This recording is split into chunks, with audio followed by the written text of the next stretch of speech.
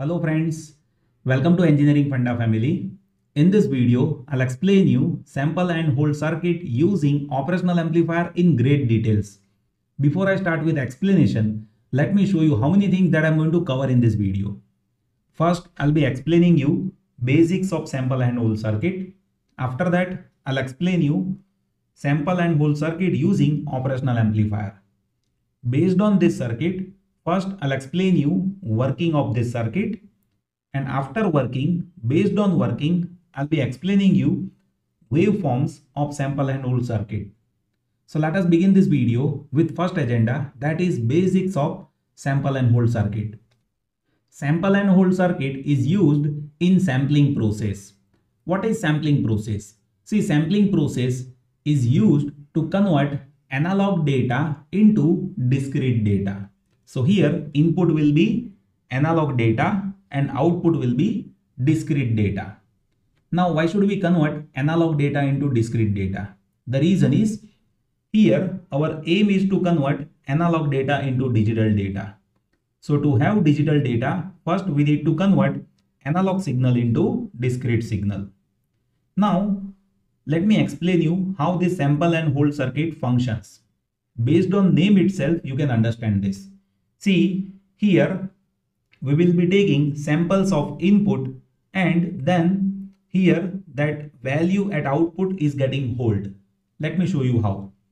See, during TS time period, we will be giving sampling signal. So during this time interval, input that will be followed at output side. So you see, during TS time period, input will be followed towards output side, and during whole time period, output stays constant. During TS time period, again input is going towards output, so input follows the output over here, and during TH time period, output is getting hold by previous voltage.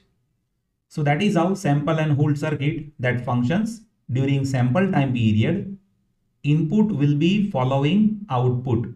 So by this trajectory, you see we have input that is following output. During whole time interval, output stays constant. During TS time period, input is same as output. During TH time period, output stays constant. Now how it will happen? Let us try to understand that by its circuit first. Here we have sample and hold circuit using operational amplifier, where if you observe this much portion of operational amplifier, so this circuit is similar to voltage follower circuit. Let me note it down. So what is voltage follower circuit? See, in voltage follower circuit, whatever input that we give it over here, that will come over here at output side, right? So to understand sample and hold circuit, we need to understand this much portion only. The reason is this much portion is voltage follower circuit, where this input is similar to output over here, right? So here we need to understand how this much portion of circuit is functioning. So here when you want to understand this much portion of functioning, then in this, if you observe here, we have MOSFET over here. And this MOSFET is functioning like a switch over here. At gate terminal of this MOSFET, we provide Vs signal. This Vs signal is sampled signal. And at drain terminal, we give input signal.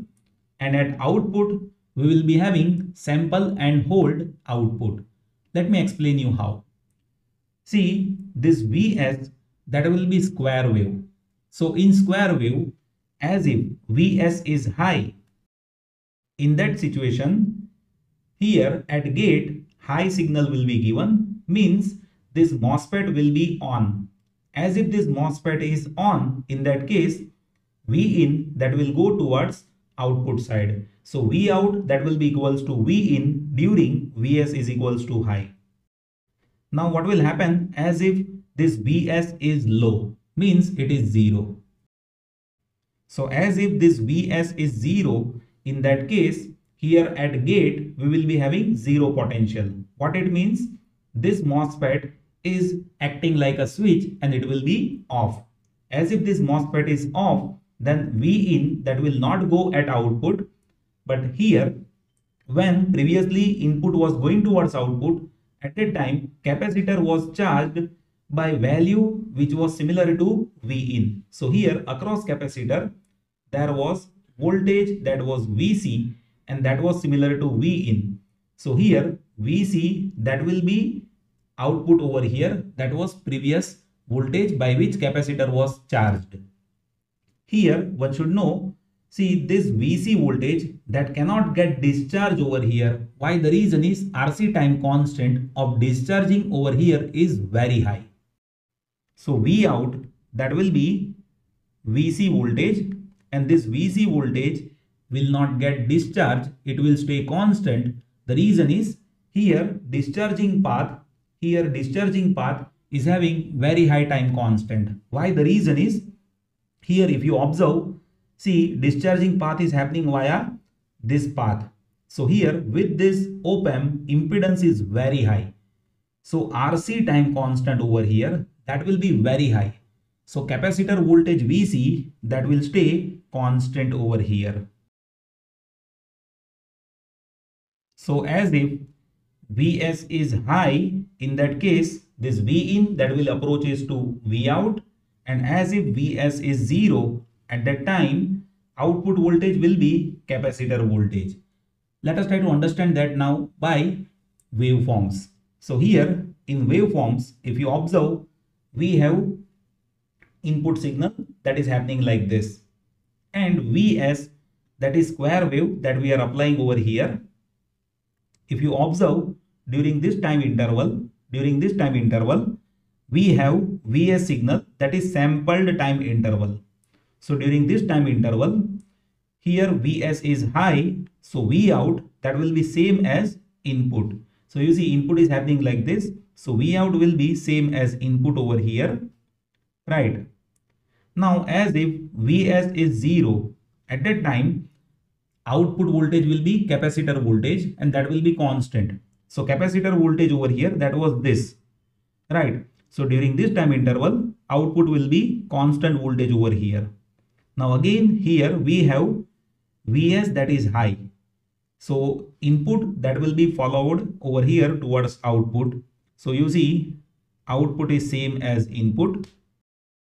And once we have Vs is equals to 0 over here, there will be hold time period, means output will be Vc voltage that is capacitor voltage. So during Ts time period, input is same as output, and during Th time period, output is hold version of capacitor stored voltage, right?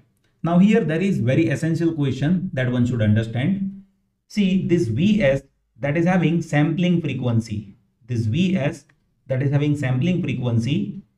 and that is based on this time interval t. So here Vs is having sampling frequency and that sampling frequency is Fs, and here with input maximum frequency, let us say that is F in. So to have proper sampling over here, we should be having Fs that should be at least greater than twice of F in. And this is the rule that should get followed to have proper sampling. See, as if Fs is equals to 2 times of F in, where F in is maximum input frequency, then this is Nyquist rate. So to have proper sampling, Fs should be greater than twice of F in. So these are the basic fundamentals that we have it with sample and hold circuit. I hope you have understood this. Still, if anything that you would like to share, please note it down in comment section. I'll be happy to help you. Thank you so much for watching this video.